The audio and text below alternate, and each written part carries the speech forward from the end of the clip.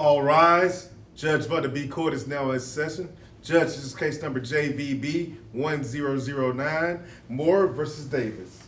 Thank you. Okay, thank you. You all may be seated. Okay, Miss Moore, Yes, ma'am. you brought this case before the court. What's going on?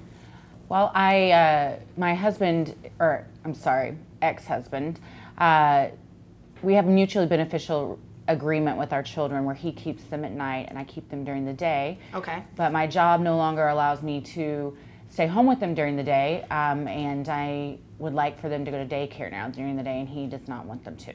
Okay, how old are the children? 2 years and 18 months. Okay, and you already picked out the daycare you want them to go to and everything like Yes. that? How much is it? It is $500 a month. $500 for both children? For one child. So it's $1,000 a month for both children. Oh, okay. It's a nationally accredited daycare. Okay. That's not bad for 2 kids. What's your opposition to that? Well, I don't think they should be in daycare. I think she should stay with them like we originally planned. I didn't get a chance to check out the daycare.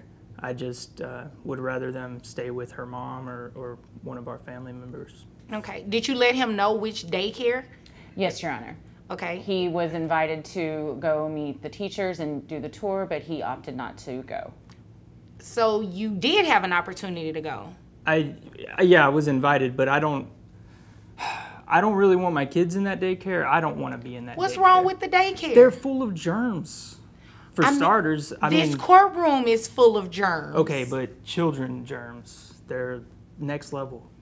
Okay, do they disinfect the daycare? I don't know that. They do. Right, you don't know. So you haven't even had the opportunity, you haven't taken the opportunity to try to do any kind of research. Okay. But the fact that there are germs at the daycare, I mean, that's not a good enough reason why you don't want them in there. I would rather them be with family, people we know.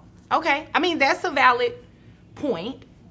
Your Honor, may I say something? Yes. I'm a doctor. I'm around germs all day. This is one reason that we did not work out. It's a big problem. My ex-husband is a germaphobe, and he feels like if the children aren't kept in a bubble basically all day, that something terrible is going to happen to them. But that's no reason. That's no way for these kids to live. And I have to go save lives every day, while he just sits in his living room, hermetically sealed off living room. That's dramatic. Well, it's not that dramatic. What's dramatic is he wouldn't even show up for this tour at the daycare so he could see that it is a clean daycare. It's nationally accredited. Also, our children would have loved to have seen you. Okay, look, with all due respect, I don't even want to be in this courtroom, Your Honor. I can understand that. Sometimes I don't want to be here. I don't want to be here. So, I mean, but I'm here. I'm here for the kids, and I would prefer if they weren't in a daycare, if they were at one of our family members, where we can give them special instructions on cleaning and what the children need to stay healthy. Well, I definitely understand, and I agree. In a lot of cases, it is good for the children to be around a family member and everything like that. However, age 2 years old, and what was the other age? 18 months. 18 months. I mean, it's nothing wrong with them going to school already. You do want them to start learning a lot of things.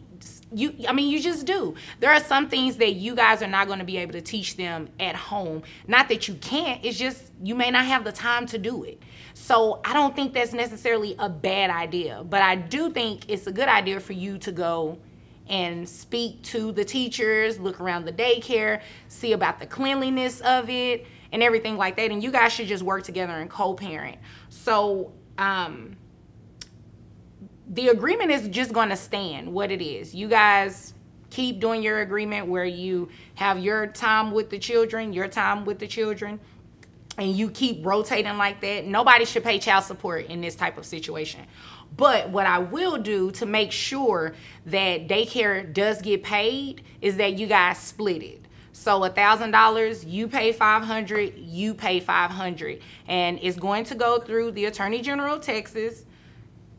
And that's just the best way to do it, because that at least ensures that the children's daycare is paid for month to month. Oh, okay, but now I'm paying for the daycare that I don't want them to go to, and I have them at night. She's supposed to be responsible for the day. If they were in night care, I would pay for it, and I just don't see how this is fair. She makes 3 times as much money as I do.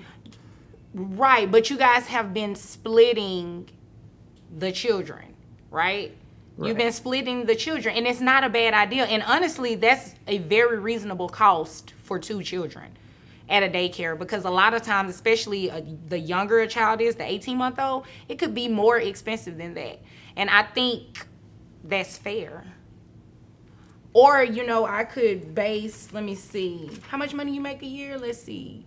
Your document says $62,000? Yes, ma'am. Would you like for me to base child support that you pay her off of $62,000 a year? Because I can assure you it will be more than $500. Then no. Okay, well, you know, in that case, is there anything further between either No, of you? Your Honor. Thank you. That'll be all? That'll be all from you? Okay, where you all are dismissed.